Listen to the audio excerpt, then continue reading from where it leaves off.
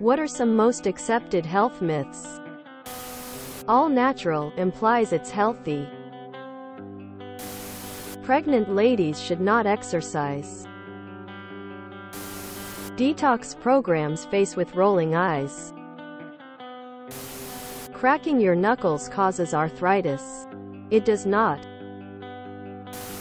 The food pyramid we were all taught in school. Fat makes you fat. The tide is turning and this isn't as prevalent as it was. But people still believe this to be true. I know most people here are too young for this. But back in the 90s a company called Snackwell introduced a line of fat-free cookies. Suburban moms bought them en masse and we all ate them like crazy. They were loaded with sugar. But hey, no fat. Quote. MSG is bad for you. I worked in a lab where we processed samples.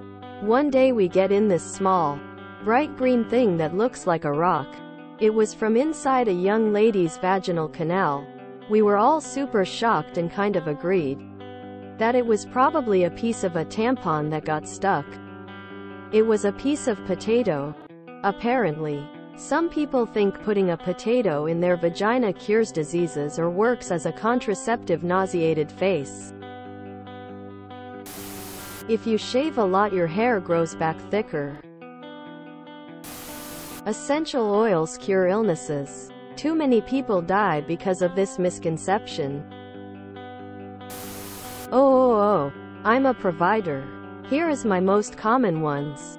Being mildly cold in isolation will make you get sick. People 45 plus don't need to work out. Let scabs dry out to heal faster. Vastly overstating the effects of turmeric, blueberries, cherries, etc. Pain level has anything to do with injury severity. Believing that tan skin is healthier than pale skin. That diabetes, heart disease, kidney disease, hypertension etc. are cured by medicines. Nope, just managed. I could go on all day. Chiropractors are legitimate medical professionals akin to MD or do doctors. Addiction is just lack of willpower. Couldn't be further from the truth. Addiction is a very complex physiologic, psychological and psychosocial process. It takes an enormous effort on the afflicted person as well as support from doctors, family, friends and sometimes mental health counselors to overcome. You should wash your chicken before cooking it. If you're buying your chicken from wet markets, do it. If you're buying it from grocery stores, do not. The only result of washing chicken before cooking is contaminating your kitchen. That you can lose fat on certain body areas with certain exercises. Nothing more stupid than that. As a person in the eating disorder community, I know millions of these myths.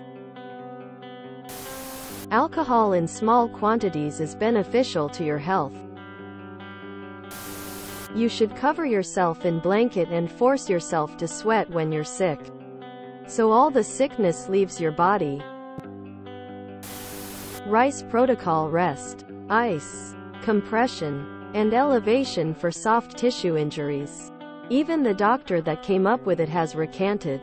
https://en.wikipedia.org/wiki/rice medicine.